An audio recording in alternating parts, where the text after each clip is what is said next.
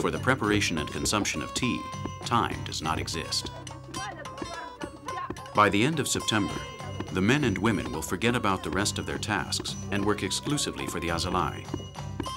Preparation of the caravan takes several weeks. By the middle of October, everything must be ready for the departure.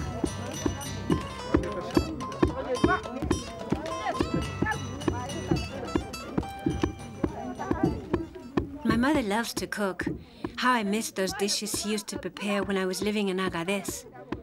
My aunt also cooks good, but not at all like my mother. When I have a wife, I want her to be just like my mother.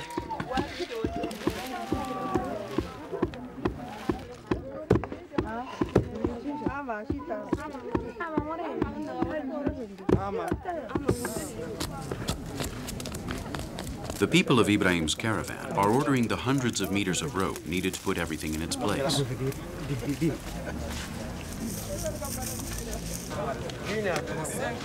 Making rope is one of the most important tasks carried out on the days prior to the departure. They must cut palm leaves, dry them, and then spin them energetically so that they remain strongly tight. At departure time, the camels carry a light load, but on the way back, it will be necessary to tie several tons of salt on the camels' backs.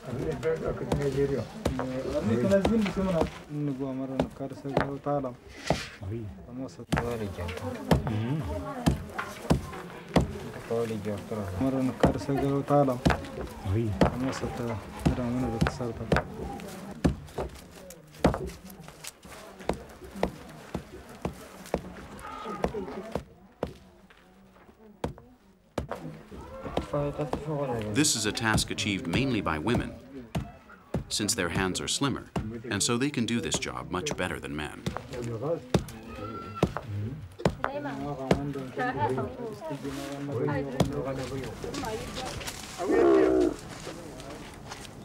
There is little time left for departure. Very soon everything will be ready and I will walk along the desert with my father and the rest of men. When I was a child, my father gave me a newborn camel and told me that someday we would both walk with him in the caravan. That camel died 2 years ago. I've buried him right here near the market.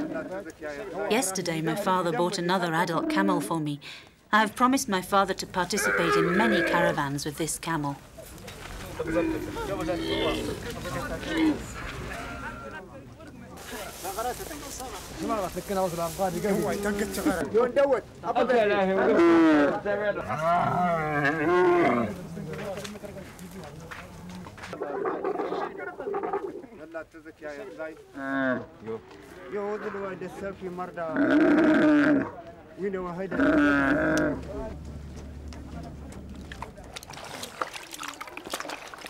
Another essential job to be done is the preparation of the guerrillas, the desert water bottles. It's not easy to get water along the route. Wells are often dry, and many kilometers have to be traveled without obtaining any kind of liquid. That's why it's imperative to carry good guerrillas that allow people to be autonomous. You can live in the desert without food, but never without water. To make those guerrillas, you must kill a goat, skin it, and dry the skin. Once dried, you put it in water, and it is handled until it loses the smell and gains softness. Afterwards, you sew it. You put the finishing touch to it, and finally, you blow inside to verify that there are no holes in it.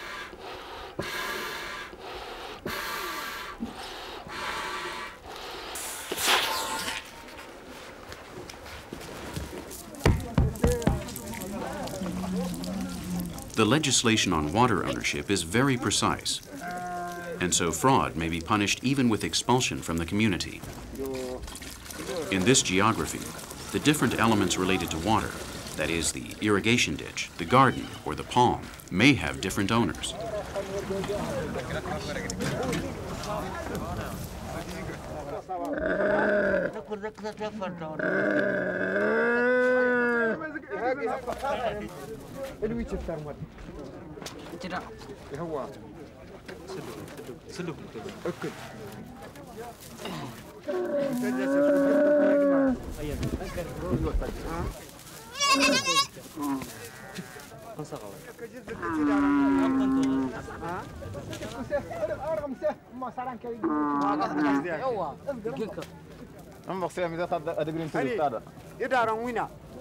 Ibrahim's caravan is ready to depart. When his father gives the order, this expedition will go towards the spurs of the air to meet with the huge dunes of Tenere. If everything goes all right, in 3 weeks they will reach the Bilma mines.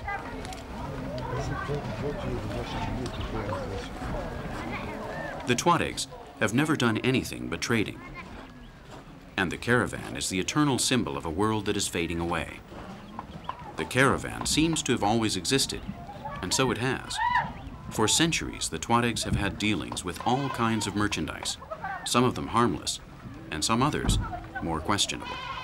The slave trade had been their main source of income for a long time, although they also worked with salt and precious metals.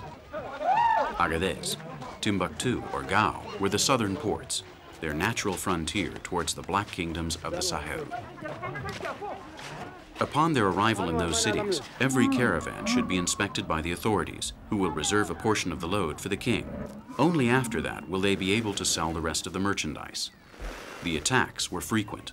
The Tuareg themselves, who offered their help as protectors and acted instead as attackers if rejected, carried out most of the attacks. Paradoxically, during the colonialism, they lived the best moment of the commercial expeditions. The presence of French troops kept the bandits off the caravan's routes.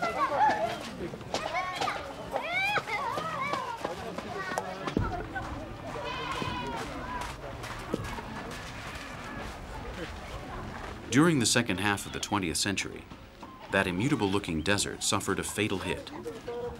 The arrival of the truck made the camel become a second-class transportation system. Those times when the desert was inhabited by a web of hundreds of thousands of camels, eternally crossing the sandy grounds, have disappeared. The only routes left, as reminders of the past, are the Azalai of the salt mines from Taudeni to Timbuktu, that of the Nioro in Mauritania, and Agadez to Bilma.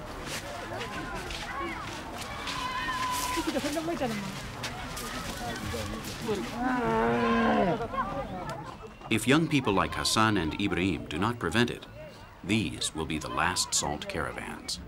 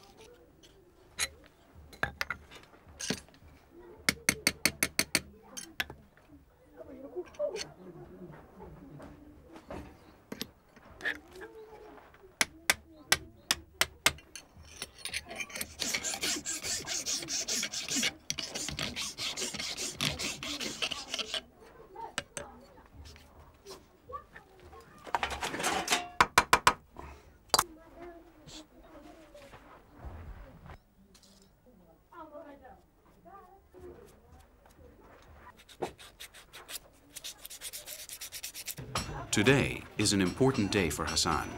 Today, a knife will be given to him. The Tuareg's life is not strongly marked by rituals, but they have some symbolic acts that are important for integration of young people in the adult world. One of them is the gift of the knife and the sword, which all Tuareg men carry with them.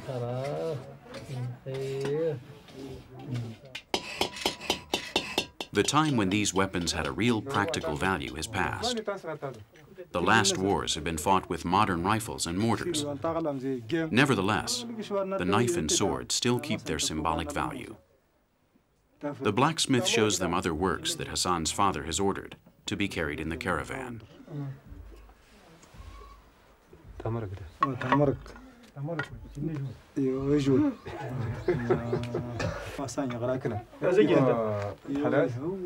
And at last, they give him the knife.